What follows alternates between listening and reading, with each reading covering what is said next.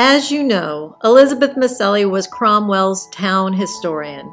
But did you know that during the decades that she lived in Cromwell, she lived in a house bordered by the old burying ground?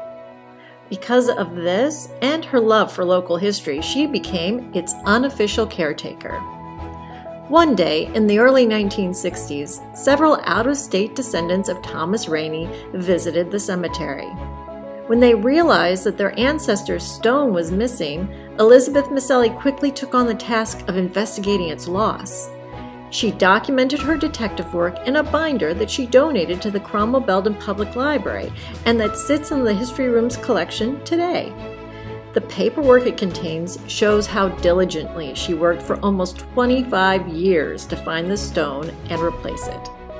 Her early work focused on confirming the date of death of Thomas Ranney. She and others submitted requests to the Cromwell Historical Society, the Cromwell Cemetery Association, the Town of Cromwell, and the Fox and Becker Granite Company for answers and assistance. Through these requests, she was able to determine that Gridley Adams, the son of Charles Collard Adams, the author of Middletown Upper Houses, a book that traces the ancestral history of Cromwell, had made the decision to move the boulder. The boulder was the one that Charles had photographed in his book of the old burying ground.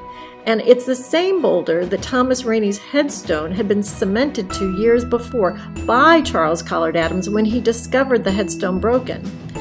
From the letters that Elizabeth typed and transposed, it's clear that Gridley was responsible for requesting permission be given to move the boulder along with that headstone. So he paid to move it, and he even had a bronze plaque placed on it once it was relocated to his mother and father's burial stones in East Cemetery.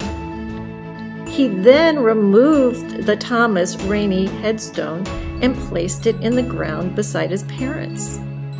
Further investigations to discover why Gridley Adams moved the large rock were fruitless. Over time, Elizabeth generated enough interest from descendants and enough money that she was able to have Thomas's original headstone copied and placed over the place where he was buried in 1713 in the old burying ground.